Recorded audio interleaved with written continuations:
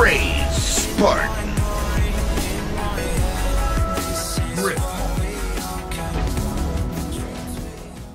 What's up, guys? Craze here with a quick gameplay here for you, and I'm playing with a couple friends of mine, of course, and we're playing Griffball on Halo 5, and because, man, these Griffball maps are amazing. I'm sorry, but they're quite inventive, and I love them. I really do. I think we really could use some of that imagination in some of the other maps that we have in the other playlists, but that's not what I'm talking about today. Now, what I do want to discuss is ranks. I want to talk about that, and not like do we need them, do we don't need them.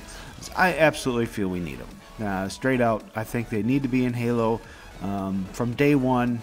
Absolutely need to be there, and I do believe we have to have that separation between ranked and social playlist. Absolutely, that needs to be there.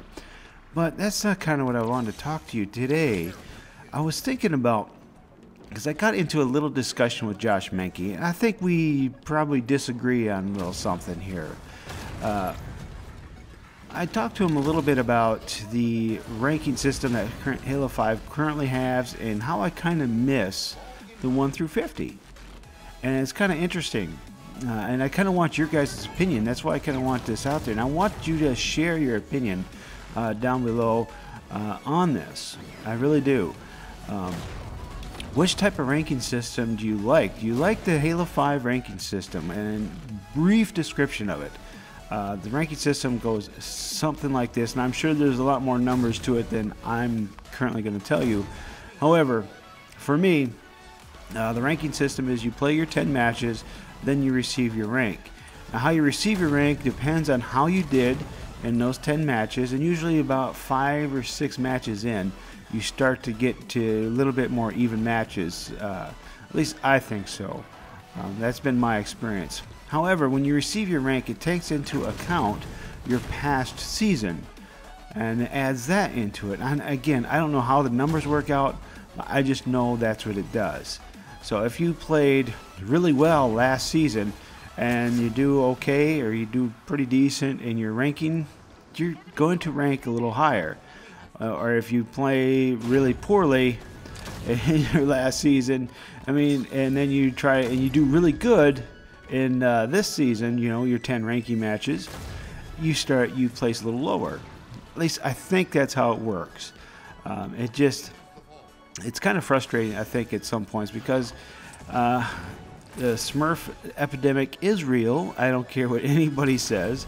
The Smurf account is real, where they make a brand new account for free on Xbox Live, share it with the main account on their own Xbox, and basically manipulate the ranking systems as much as possible. The way I tell them most that these are happening is because they got a low Spartan rank.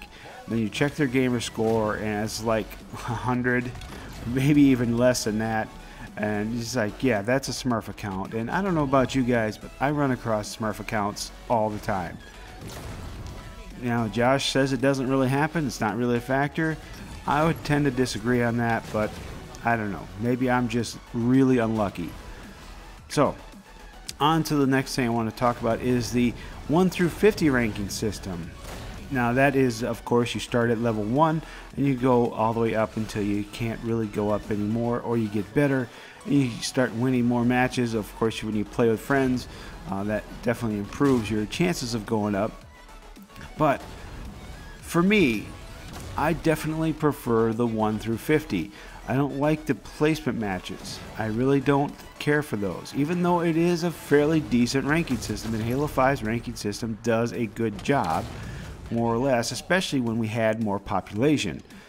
Nowadays, probably not so much, because the population just is not there, and there's nothing that's going to change that at this point. However, when I'm playing, and I like to see progression, I do, and I like to see I ranked up in this playlist.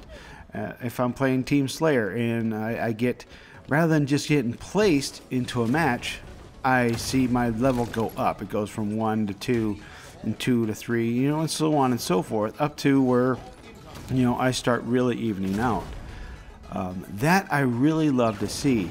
when I just play 10 matches and I'm placed in a rank, it just kind of takes all that fun out of it, because you're going to go up, you're going to go down a little bit here and there, but overall you're going to be kind of staying right where you're at. The only time I've ever seen any major changing in your ranking system is if you are playing solo when you get ranked, and then you play with the teammates when you are already ranked, and then your score will go up or down, of course, depending on your teammates.